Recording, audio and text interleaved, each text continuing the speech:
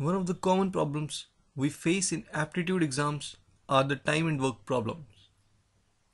If we know the basic concepts about time and work, you will learn that these problems are very easy to solve. Hi, I'm Karan from Team MAST, and in this video I'll help you understand the basics behind time and work problems. So let's roll. The first method we'll be using is the fraction and work method. Let's see. Let's consider person A, and he can do a work in A days. So the work done by person A in 1 day will be equals to 1 by A. Similarly, a person B can do a work in B days. So the work done by B in 1 day will be 1 divided by B.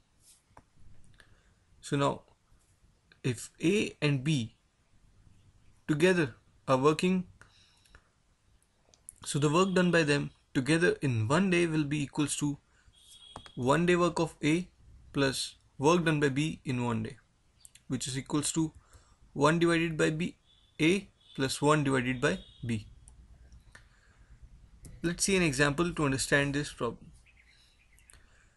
If A can do a work in 10 days and B can do the same work in 12 days, then the work will be completed in how many days?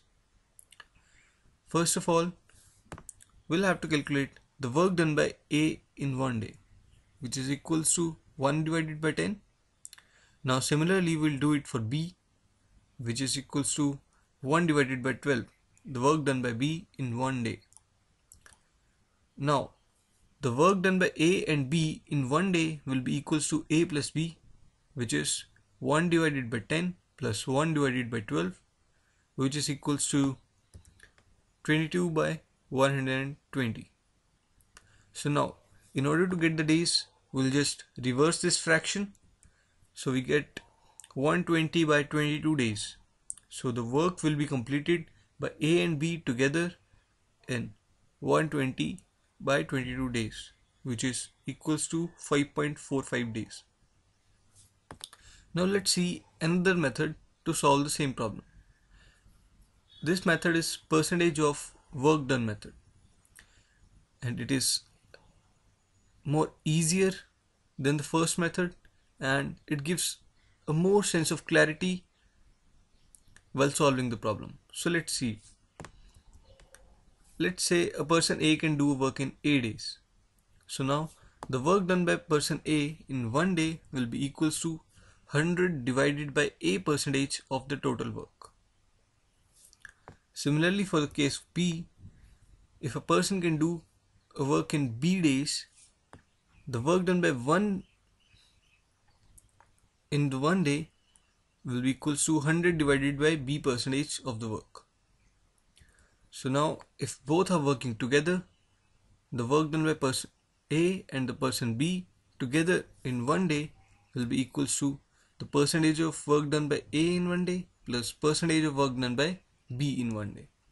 So now we get 100 divided by A plus 100 divided by B.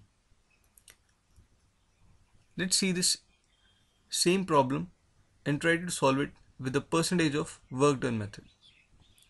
If A can do work in 10 days and B can do same work in 12 days, then the work will be completed in how many days? First of all, we'll calculate the 1 day work of A. Next, we'll calculate the work done by B in 1 day.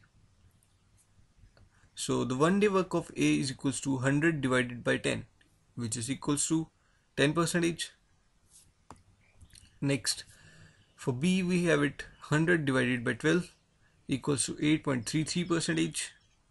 So now in order to get the combined work of A and B together, we just add 10 plus 8.33, which is equals to 18.33% of the work is done by A and B together in 1 single day. So now when we divide 100 by 18.33, we'll get the number of days required to complete the 100% work, and the answer is 5.45 days. So you can see that this method is pretty much easier than the first method, and it gives a more sense of clarity, like how much amount of work has been done and how much amount of work is left. So there are less chances of making mistakes. So if you are stuck with a problem in the aptitude exams, definitely I'll recommend you to go with this method. So now we'll see the negative work and its application. For example, let's say person A and person B are trying to build a wall and the person C is trying to destroy the wall. So now we have to find out when will the work be completed, or how many days will the work take to be completed. In order to do that, we'll consider the work of C as negative. Let's begin with an example to see the understand the method. Here we have A can build a wall in 10 days and B can build it in 5 days, while C can completely destroy the wall in 20 days. If they start working at the same time, in how many days will the work be completed? So here first we'll find out the 1 day work of A, which is 100 divided by 10 equals to 10%. Now we'll calculate the work done by B in 1 day, which is 100 divided by 5 equals to 20%. Now the work done by C in 1 day will be 100 divided by 20 equals to 5%. So now the work done by C is negative work, hence we'll put a minus sign in front of it. And let's try to calculate the work done by A, B and C together in 1 day. We'll get A plus B plus C, which is 25%. 10 plus 20 minus 5 equals to 25%. So now in one single day, if A, B and C work together, 25% of the work is done. So now we can easily calculate 100 divided by 25% will give us how many days will it take if A, B and C work together to complete the entire work. So we get 4 days, and in 4 days A, B and C can completely build the wall if they're working together.